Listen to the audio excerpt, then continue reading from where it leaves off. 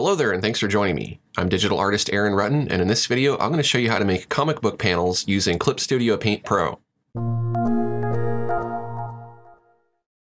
So I've already launched Clip Studio Paint. I'm going to go up here to the top left to Paint, and that's going to load the painting application. Then we'll want to go ahead and go to File, New, and up here at the top we can choose different presets. Let's choose Comic. And that'll give us some options for comic books. So for example, if you wanted to choose specifically one of these standard sizes here, you could do that. Or you could put in a custom size if you wanted to. However, if you wanted to create a comic for the web, then you should go to All Comic Settings. And that'll give you more options if you wanted to choose a screen size. For example, 1920 by 1080 is a standard HD size. So if you wanted your comic to be able to be full size on a standard screen, this would be a good setting to choose. However, if you were planning on printing your comic, then you would want to choose one of the print settings. You have some other options that you can choose from here for the paper color, but this is all stuff that you can change later. The primary unit of measurement for web images is pixels, but if for some reason you wanted to change that and see what it is in inches, then you can change that up here in the top right. Let's leave it at pixels. This will work for our comic book artboard size. So I'll go ahead and go with these settings here and I'll click on OK. And now this is our full page for our comic. I'm going to make a web comic, but you could follow along creating a print comic if you wanted to. One of the coolest things about Clip Studio Paint is that it has a lot of tools that make it really easy to create comic books. One of those tools is called the frame border. Let's click on that. And we can do some different things with this. We can create a frame that's a rectangle, a polyline. We can draw it with a frame border pen. We can cut the frame borders. We can divide the frame folder or divide the frame border. So let's go ahead and just create a frame. Let's do a rectangle frame. And let's go ahead and just put this right here.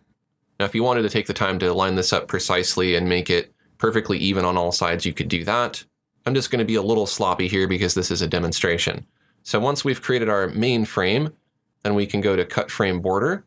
And with Divide Frame Folder selected, we can either click once to go ahead and divide. This will divide vertically. You can do an undo there if we don't want to keep that. Or you can drag, and if I drag and I hold Shift, then I could divide it horizontally. Or if I wanted a diagonal division, I could draw that as well. So now I'd have two different panels, and I could very quickly go through here and just cut this up and very quickly make my panels like so. I'm going to go ahead and start over because I had yellow selected for my border. If I wanted it to be black, I'd want to select black first. Go back to Create Frame. If you wanted a polyline frame, you could do that. You don't have to have a rectangle frame. It could be something a little more abstract like this. This could be the frame. Or you could use the frame border pen, and you could simply just draw your frame if you want it to be kind of hand-drawn looking. And you could do something like that. And then you can still go to Cut Frame Border, and you can still divide it up. Now you might be wondering what is the difference between Divide Frame Folder and Divide Frame Border. If you divide the frame folder, what it's going to do is it's going to create a separate layer. So each of these different panels can be their own separate layer. And that could be really helpful if you wanted to work on them individually. I'll go ahead and show you what happens if I do that. Watch over in the Layers palette over on the right. It creates a new layer here. So now I have this frame here on a layer and this frame here on a layer. If I do an undo and I switch to Divide Frame Border and I create that same cut, then it's just doing that on that same layer and I still have both of these panels together on the same layer. The advantage to using Divide Frame Folder is that once your frame is on a separate layer, then it gives you more options for drawing within that panel without drawing on any of the other panels. So to show you, I've created that layer here for this panel. And if I click on Normal Layer, which is the layer underneath, a mask has been created above that layer, and so we won't be able to paint outside of this shape essentially. So if I switch to a paintbrush now, and then maybe India ink, and I'll go with smooth here, I draw some lines, I cannot draw outside of that panel. So that's very helpful. All of my artwork will automatically stay within that panel. And if I want to go to the other panel and draw within that panel, then my art stays only within that panel. And so that can be the advantage. And then everything is nice and organized. You could label it all and sort it all, which is very important because once your comic becomes very complicated, you're going to have a lot of layers. I'm going to go ahead and go back to the panel tool. And I'll go ahead and divide this again, and I can actually divide my panels with pre-existing artwork. So you can see it automatically took that artwork and it moved it over to the appropriate layer. So I'm going to go ahead and just quickly divide this one up here. This will be my comic, and then I'll really quickly just draw some little characters here in the first panel. Let's have a little stick figure here. Now, I'm just doing this for example's sake. I'm not going to take the time to draw a comic. If you want to see me draw something other than stick figures, you can check out some of my other videos. So we got that stick figure up there at the top. We can go to the next panel down here.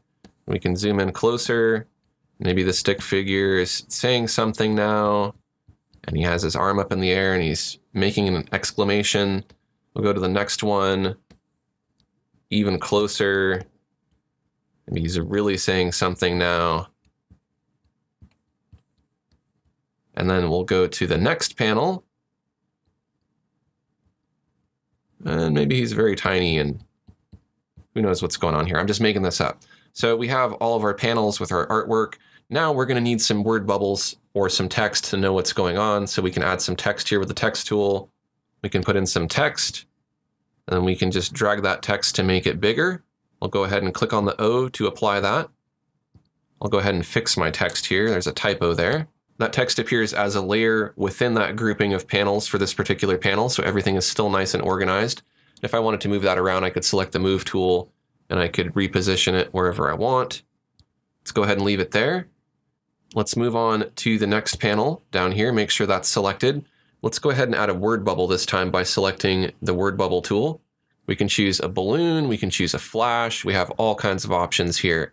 So I'm just going to do a regular balloon. I'll draw it like that, and then we can choose a tail. I'll go ahead and select balloon tail, and we'll simply just drag off of the bubble to put the little tail going that way toward the mouth. We can also choose the bend. We can have it bend with a polyline if we want to. So for example, we can click here to make different points, and then double click to end it, and we can have a word bubble like that. Or we can change it to spline, and we can just have it kind of curve like that, and then double click to make a point. We can adjust the width of the tail too. You just don't want it to be too big. We could have it be a bit thicker, or we can have it be really skinny, but again, you don't want it to be too skinny, otherwise you won't be able to see it. And then of course, we could take that type tool and we could put some text within that word bubble, and it stays nice and centered. We can make it say, "Can anyone hear me?" And I'll go ahead and just scale this up, holding Alt to scale it from the center. And I can just move that text around just by dragging it. I can double click on it to edit the text, and otherwise if I drag on it, I can just move it around wherever I want it. So there's our text for our word bubble. Let's move on to the next panel. Let's try a different kind of word bubble. Let's try a curved balloon. And we just simply draw in our little shape that we want here. And we can take a tail and drag off of that. This will be a thought balloon one with the little dots like that. If you wanted to use the pencil, you could just hand write in the text too if you wanted to. We'll need to create a new layer above that to write on. We'll go ahead and write the text in the word bubble there. And then let's go to the next panel. And let's choose yet another kind of balloon, which is the balloon pen. And we could draw on our balloon like this. Select our balloon tail. I'm going to make it a bit thicker. And I'll use the spline method. And I'll put in a tail there. And just like last time, we'll select the pencil. We'll create a new layer. And we can write in, "Oh, hey, that's not very nice. Where's the eraser at? Let's just erase that." Do you believe this guy? Let's go ahead and write in something more appropriate. Ah, that's much better. Now, if you wanted to continue creating layers, you can do that. If you wanted to add color, you can add a color on a separate layer. For example, if I wanted to go back to this panel here in the middle, I can create a new layer. Make sure that that new layer is beneath my line layer. So it may be helpful to start naming these layers. I could call this layer color, and I could call this layer ink, for example. And on the color layer, I could select my paintbrush, maybe the watercolor, or whatever it is that you want to paint with. And then I can go in here and I can color behind my lines without coloring over them. Now there's lots of tools that you could use to color this in. You could fill it in with paint buckets and things like that. And so you don't have to fill in your color this way, but if you want kind of more of a hand-drawn look, then you could certainly do it this way. So I could have my face here, and then I could sample my background color and put my eyes back in, like so. And I could put all of these different colors on separate layers as well. So for example, I could create another new layer, make sure that that's beneath my color. I'll just call this BG for background, and I could choose a color for the background, and then just fill it in that way. Now because I'm using watercolors, the paint kind of overlaps on itself a little bit, so we'd see these colors blend together, but if you used a more opaque paint, then you wouldn't see the colors blending together so much.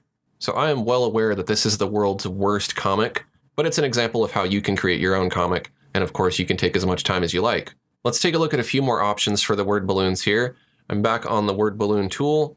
I can choose the line color and the fill color for these bubbles. Right now the line is defined by the main color and the fill is defined by the subcolor. This is the main color here, this is the subcolor here. But you could also choose a specific user color. So for example, if I wanted it to be red, then I could just double click here to fill that with red. I'll go ahead and choose black for my stroke color. And now if I draw a bubble, it's going to be red and black.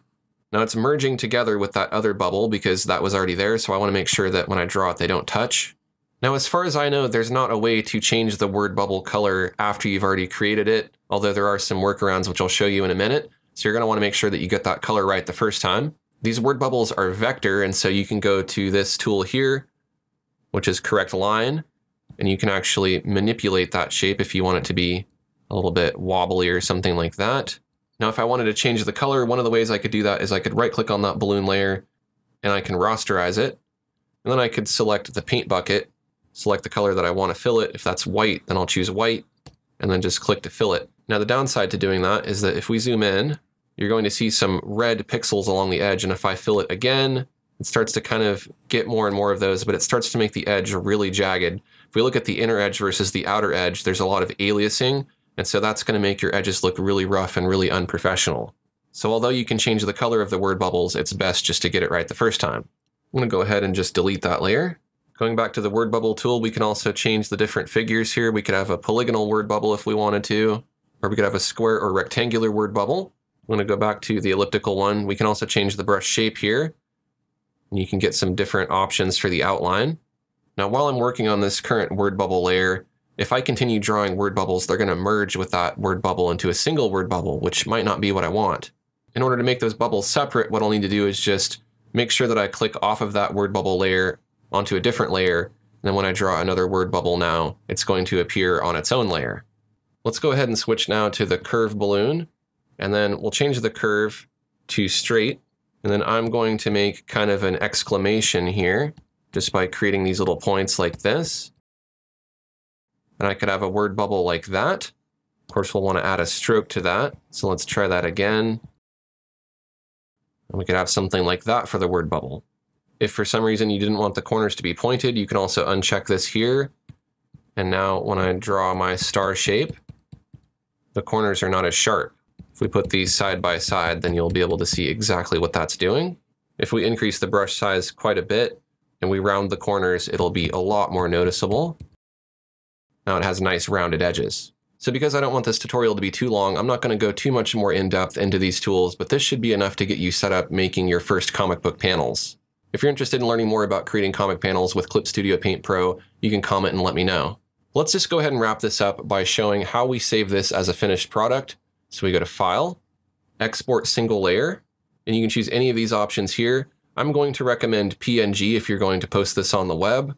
If file size is an issue, or if the place that you're uploading to wants you to use JPEG, JPEG is okay, but just know that JPEG is going to compress your image, meaning that it'll throw away some detail in order to make the file size smaller. So that can do things like make your image blocky or alter the colors. So I would say go ahead and go with PNG.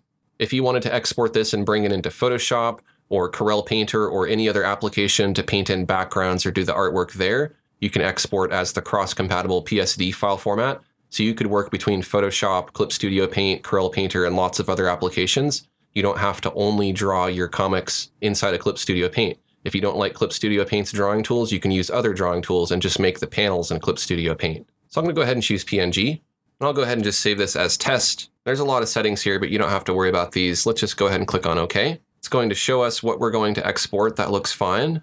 Click on OK. And here's the comic panel that I created. Now what I just saved there was the PNG, and that wasn't all of these layers and all of this information that I put in here. So that PNG is just one flat image. I'm not going to be able to edit the text on that. So I also need to make sure that I go to File and then choose Save As. And I could call this Comic Master. That way I know that it's the master copy with all of the layers, and I'll save it in the Clip Studio format. As long as it's in that Clip Studio format, I'll be able to edit it as I'm doing here. You'll always want to save a master copy of your work as that Clip Studio format. Even if you're going to work between Photoshop or other applications, I recommend that you save a copy as a PSD, because the PSD file format doesn't support word balloons and some of the other things that are proprietary to Clip Studio Paint Pro. So as you can see, it's very easy to create comic book panels using Clip Studio Paint Pro. If you've ever tried to do it in other applications by manually drawing all of these rectangles and trying to line everything up, you'll know that it can be a real hassle. So this is going to save you a lot of time. I highly recommend this application for creating comics. If you found this tutorial helpful, help me continue making videos like this for free on YouTube by supporting my channel at patreon.com/AaronRutten. You'll get access to behind-the-scenes content, early releases of my videos, and digital art resources that aren't available to the general public. And if this is your first time on my channel, I'd love to have you subscribe. I have a lot more digital art videos like this that you can watch right now. Thanks for watching, and I'll see you next time.